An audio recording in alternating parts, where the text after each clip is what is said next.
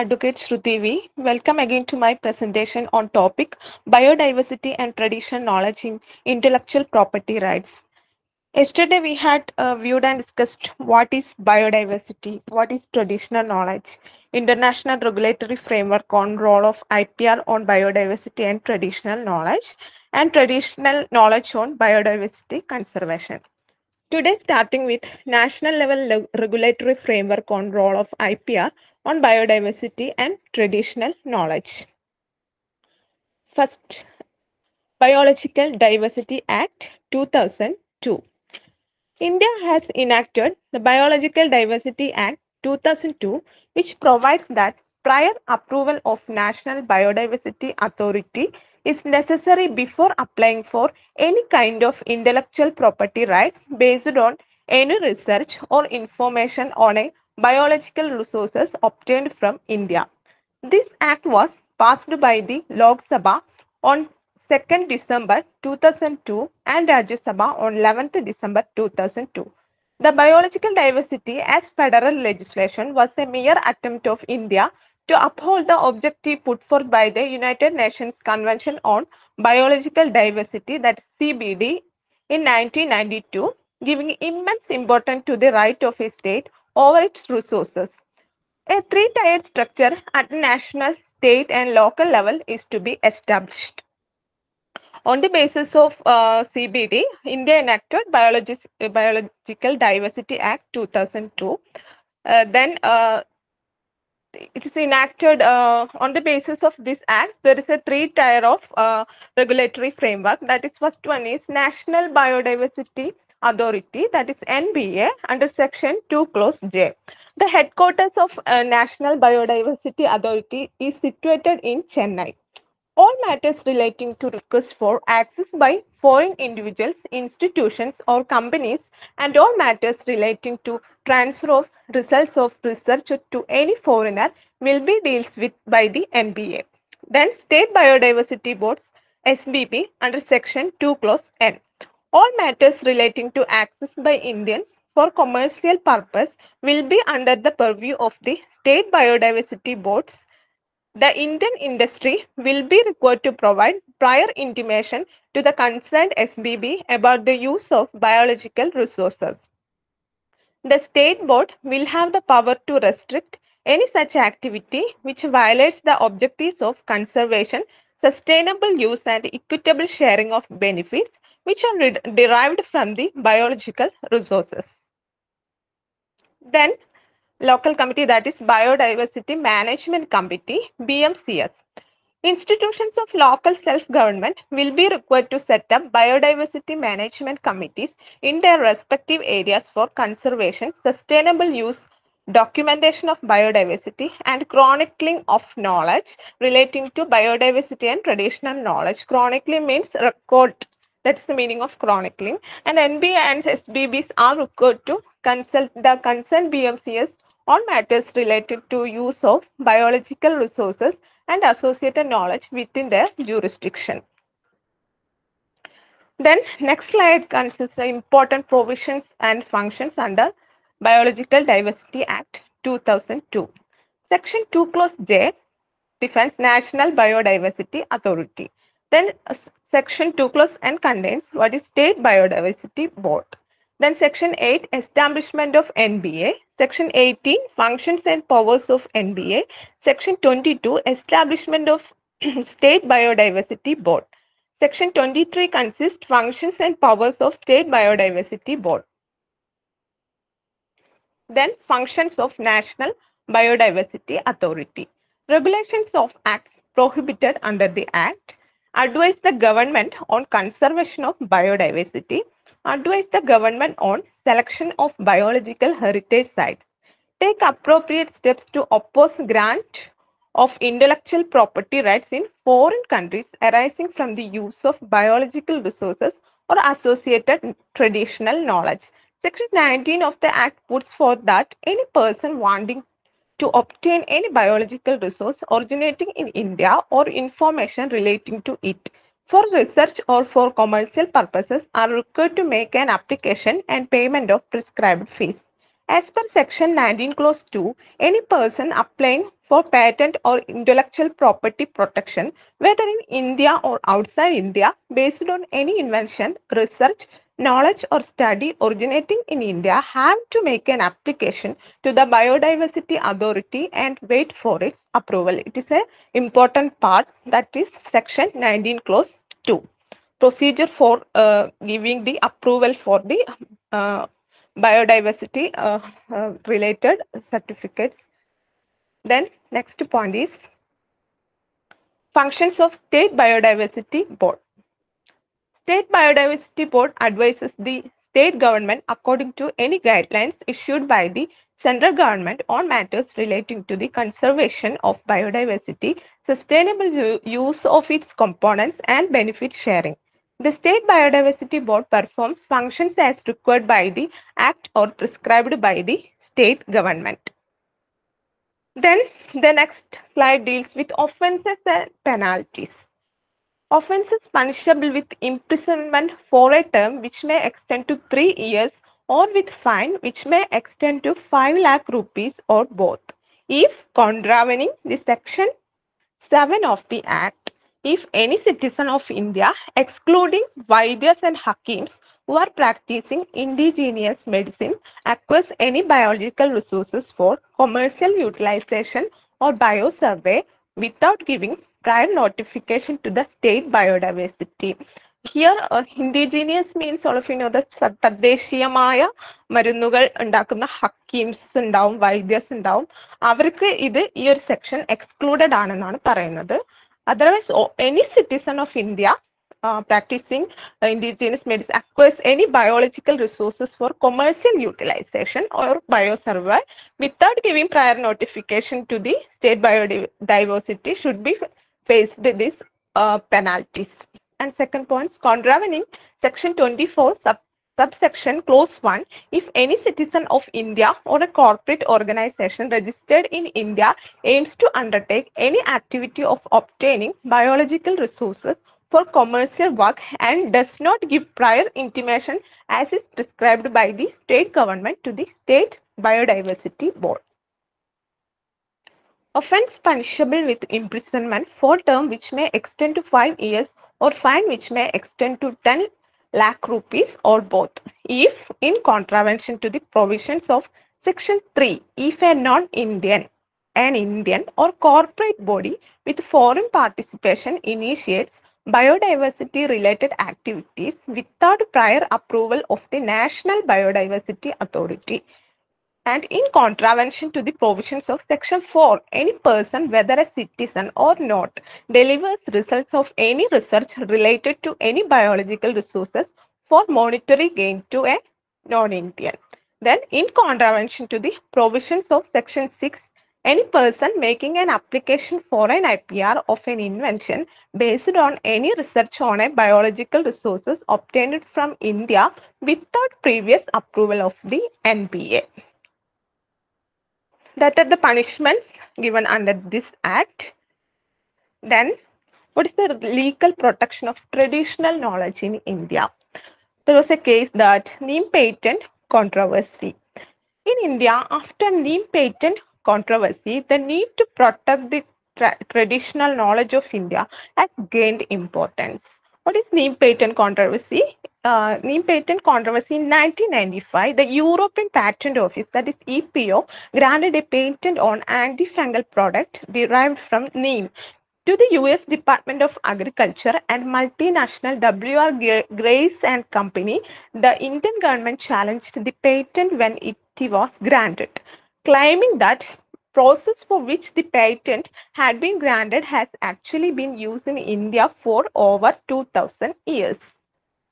In 2000, the EPO ruled in India's favor, but the US multinational company mounted an appeal claiming that prior art about the products had never been published in a scientific journal. On March 8, 2005, the appeal was lost and EPO revoked the neem patent rights and keeping that tree free out from these patent restrictions. In this case, all of you know that neem is a very ritually or culturally very intimate to the Indian people. So For years and years, our pioneers are using this neem for as medicines and their day-to-day life.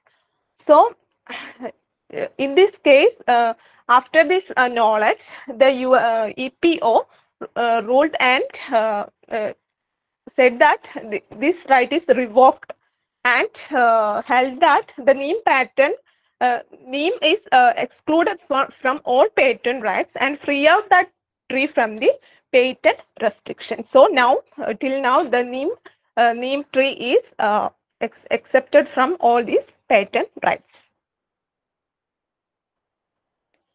The current IPR system cannot protect traditional knowledge for three reasons. First, the current system seeks to privatize ownership and is designed to be held by individuals or corporations, whereas traditional knowledge has collective ownership. Second, this protection is time-bound, whereas traditional knowledge is held in perpetuity from generation to generation. Third, it adopts restricted interpretation of invention, which should satisfy the criteria of novelty and be capable of industrial application, whereas traditional innovation is incremental, informal, and occurs over in time. These are the 3 points. Then, protection of traditional knowledge under patent law. Section 3 clause P of the Patent Act mentioned that traditional knowledge shall not consider as an invention or an innovative idea. India has been taken an initial step to publish all the TK by an e-library, and such as a library is called Traditional Knowledge Digital Library, that is TKDL. And the protection of traditional knowledge under copyright law. Indian copyright law do not provide any protection to TK of indigenous people. Reasons. First one is authorship. Under the Indian copyright law, protection is given to the author or owner of the work. TK is a community-owned generation. In such a case, tracing the author of the TK is not difficult but almost impossible. Then next point is fixed form. To protect any work with copyright under the Indian law, it is required that the work must be present in a tangible form. Fixed form of TK is hard to find out. Traditional knowledge is passed over generation in a community in form of stories. Third point is protection of for limited time. Indian Copyright Act is giving protection for a particular period of 60 years. Traditional knowledge is imperative and it should have been perpetual protection rather than limited protection. That traditional knowledge is eternal. There is no any end. So there is a perpetuity. So it is very impossible. That are the 3 points related to what is the condition of traditional knowledge under copyright law. Then what are the threats facing by this this area? That is first point is bioprospecting and second point is biopiracy. Bioprospecting and biopiracy are significant threats to biodiversity and related traditional knowledge. Bioprospecting is the exploitation of commercially valued biological resources. It is the search for useful organic compounds found in the extreme environments such as rainforest, deserts, and hot springs in microorganisms, plants, and fungi. For an example, the opium poppy is used for morphine, a powerful pain reliever. The potential problem with bioprospecting resolves around conservation. How can we ensure that the search for and utilization of biological resources for our benefit does not result in great harm to nature?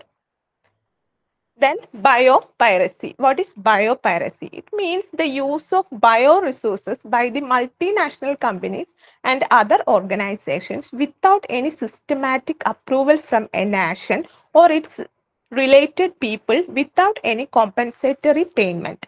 It is defined as the theft of various natural products. Biopiracy can be characterized as an entitlement to patent, gaining monopoly rights over consumer goods based on biological resources or conventional knowledge without the approval acknowledgement and reasonable compensation of the legitimate owners of biological resources and related information. For an example, a strain of basmati rice was patented by Texas-based company Ricetech Inc. with trade name Texmadi. Here, bioprospecting means it is a exploitation of biological resources for a commercial purpose, and biopiracy is the using of bioresources by the multinational company without the consent of government authority. That is the meaning of these two threats facing by the this traditional knowledge and both intellectual property right regime also, and also our biological resources. Then moving to next point, that is cases. In the case of Environment Support Group versus National Biodiversity Authority, an appeal was made to declare Section 40 of the Biological Diversity Act 2002 illegal and unconstitutional as serious prejudice was likely to be caused, which could cause jeopardy to the national interest and biodiversity of certain species. It wanted to draw the attention of authorities towards public agricultural universities and indulging in criminal biopiracy of local varieties of eggplant. The High Court of Karnataka dismissed the petitions and quashed the criminal prospection of the respondents who had been accused of serious criminal acts of biopiracy by the National Biodiversity Authority and Karnataka State Biodiversity Board. Section 40 of the Biodiversity Act 2002 explains power of central government to exempt certain biological resources. Second case is Kolva Lake Fields, Goa. An application filed by the Kolva Civic and Consumer Forum to Goa State Biodiversity Board to protect low-lying fields in Kolva Lake located opposite to the Kolva Church. The Goa State Biodiversity Board has issued direction prohibiting the reclamation of the fields. On the basis of inspection report, Goa SBB held that the reclamation of the plot could interfere with the hydrodynamics and may also result in habitat loss for seasonal biodiversity. Then soil oil extraction case in Bhopal, Madhya Pradesh, Section 7 and 57 Biodiversity Act 2002. Madhya Pradesh SBB held that according to the provisions of the Act, shall all extracting companies to register themselves with their state biodiversity boards and share 2% of their income for environmental protection. Section 7 of the Biodiversity Act 2002 defines no person who is a citizen of India or a body, corporate, association or organization which is registered in India shall obtain any biological resource for any commercial utilization or biosurvey and bioutilization for commercial utilization except after giving prior intimation of SBB. These provisions shall not apply to the local people and communities of the area. Section 57 explains that offences by the companies. Then moving to the conclusion part, protecting biodiversity is essential for ensuring a sustainable society where humans can utilize resources derived from the nature without disappropriately harming it. The role of IPR is highly significant in strengthening the local communities and traditional dwellers who are the real custodians of the resource and knowledge derived from biodiversity. People-friendly IPR regime will efficiently protect the indigenous people from the commercial exploitation. Then next slide contains bibliography and then MCQ. First question is, which of the following statements is incorrect? First option, TK is distinctly associated with an indigenous or local community which preserves and transmits it from generation to generation. Second point is, TK is old and static. Third point, TK is generated, preserved and transmitted in a traditional and intergenerational context. Then fourth, TK is not limited to any specific technical field. The answer is option B. TK is old and static. That is incorrect. Second question is, which of the following statements related to genetic resources are correct? First option, examples of GR include medicinal plants, agricultural crops, and animal breeds. Second, GR are intellectual property. Third, invention based on or developed using GRs and associated TK are eligible for protection through the IPR system. Fourth, GRs are subject to access and benefit sharing regulations. The answer, option 1, 3, and 4. Third question is, which of the following statements is incorrect?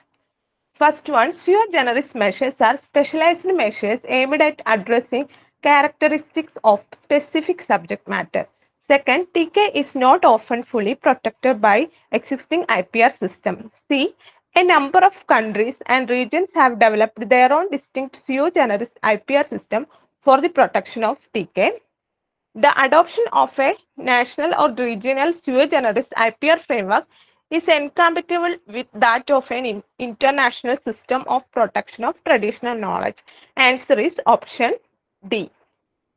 Then I also give the explanation of the term sui generis because this question is related to that.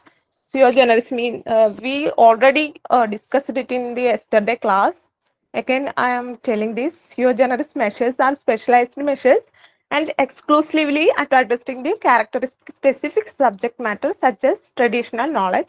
What makes an intellectual property system a sui generis? One is molding of its features to properly accommodate special characteristics and specific policy needs. Example, medicinal purpose, tablets. That are the examples. This slide consists all copyright details about the pictures I used in this presentation. Those are protected by the this copyright, and I legally used all of these pictures. Thank you LJRF for giving me such an opportunity. Thank you all. Different news reported in the Hindu, which I consider it has a constitutional importance. And the second issue reported by this Hindu, which is I think is a constitutional